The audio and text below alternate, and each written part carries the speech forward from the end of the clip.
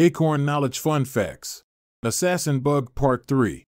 One of the most common submissions for "What is this bug?" on the subreddit with the same name is a form of assassin bug with a Mad Max-style armored wheel protruding from its thorax.